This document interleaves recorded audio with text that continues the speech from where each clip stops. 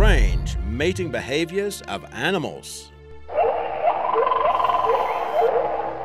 Number 13. Nursery web spiders. Males of this arachnid species seem to have one chance to favorably impress a potential mate, or risk being killed. To ensure their chances of survival, the males will arrive with a gift, which is usually a dead insect wrapped in their silk. It's thought the offering is made as a precautionary tactic. Researchers found that males who showed up without an offering were more likely to get eaten. In contrast, those who would show up with a gift were allowed more time for sex. Sometimes, though, the male tries to fool the female by offering her a fake gift wrapped in silk, in an effort to deceive her into mating.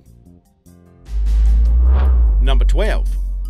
Banana fiddler crabs. They're found from the beaches of West Africa to the Indo-Pacific. The males are known to have a major yellow claw much larger than the minor one, and that big claw inspired the fiddler reference. The males are also known for the sneaky method of courtship. They initially woo the female with their larger claw, essentially inviting them into their burrow or nesting place. Normally, the male enters the burrow, and if the female is interested, she will follow him in. But in some cases, the male waits for the female to enter the burrow first, then follows her in and traps her there, increasing their chance to mate. Normally, females will visit at least 20 males before choosing Mr. Right.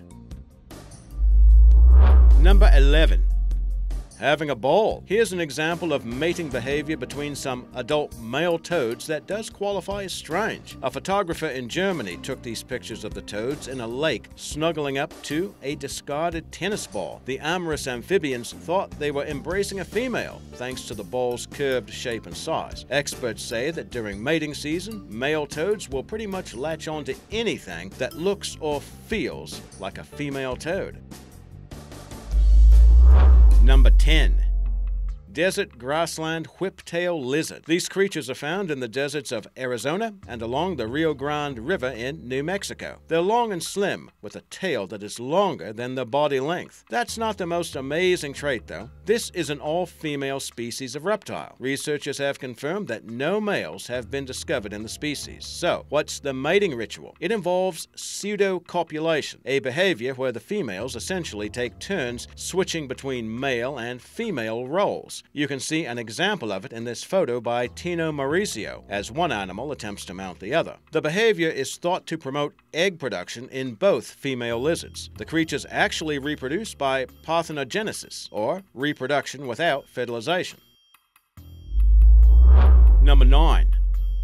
Red-sided garter snake. The mating habits of these animals resembles something of a reptilian orgy. Generally, there are far more males than females. During mating season, one or more females can be completely overwhelmed by 10 male snakes or more. As the creatures writhe and entwine about each other, it results in a type of mating ball. The male creatures coil about one another in an attempt to impregnate the female. Some males are known to release female pheromones in an effort to distract their competitors and gain some alone time with the female. Number 8. Anglerfish. These deep-sea predators are named for the spiny appendage sprouting from their head that they use as bait to lure in prey. Given these fish live on the ocean floor, finding a significant other might prove bothersome. Scientists noticed two perplexing things in regard to the anglerfish. One, they had never located a male fish, and two, all female anglerfish have a lump on their bodies that appears like a parasite. But it turns out this lump is the remains of the male fish. Because tiny male anglerfish are born without digestive systems, they have to find a female quickly once they hatch. When the male locates a female, he bites her body, and that releases an enzyme that fuses the two creatures together. Over time, the male withers away until nothing is left of him except that lump on the body of the female anglerfish. When she's ready to spawn, the male's lump, quote-unquote, releases sperm to fertilize her egg. Number 7. Hippos. We will warn you right now, if you're eating, you may want to skip this segment. So you might guess that any animal that looks like a hippo isn't going to take the subtle approach when it comes to wooing a mate. When a male hippo has set his sights on a potential mate, he positions himself where she can clearly see him. Whereupon, the male then proceeds to lose control of his bowels and bladder on purpose. And to make sure his intended cannot forget him, the male hippo spins his tail like a propeller, sending the stink and filth to the nostrils of his beloved. Like we said, not exactly subtle. Number 6.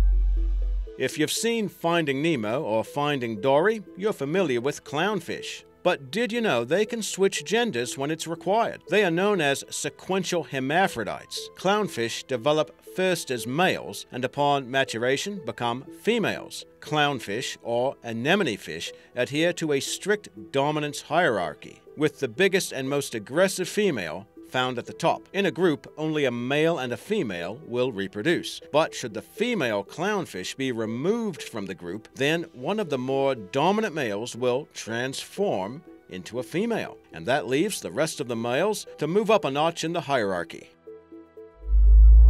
Number 5. White-fronted parrots. This Central American species of parrot has an extremely unusual way of initiating the mating process. Not unlike humans, they'll snuggle up close and lock lips, or beaks in this case. But completely unlike humans, the male then regurgitates directly into the mouth of his intended. The female usually accepts this gift as a sign of intimacy. Either she's very understanding, or the male parrot used a great mouthwash. Number 4. Praying mantis. These insects have a bad reputation when it comes to deadly mating rituals, and it seems that reputation is well earned. A receptive female is known to eat her lover while in the midst of lovemaking and starts by biting off his head. It's one of the better researched types of sexual cannibalism. Well, the good news for the male mantids is that this sort of incident only happens about 16% of the time. But even with those odds, do you think it's worth the risk? Number 3.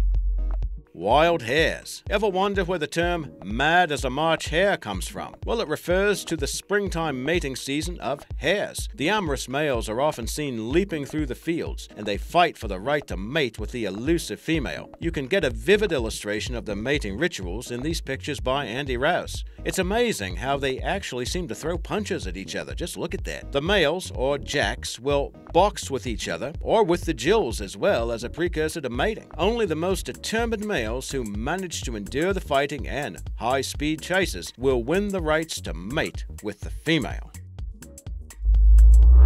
Number 2. Red-capped manakin. This bird is found in tropical forests of Central America through South America. Its look is decidedly cool, and it has an even cooler method to court the ladies. When he targets the female of his choice, this guy is known to perform a type of moonwalk, not unlike Michael Jackson. He'll also emit a series of noises like buzzes and snapping sounds, so it's a complete song and dance act. It not only serves to woo his lady, but it also warns off other potential suitors, as if to say, the girl is mine. Number 1.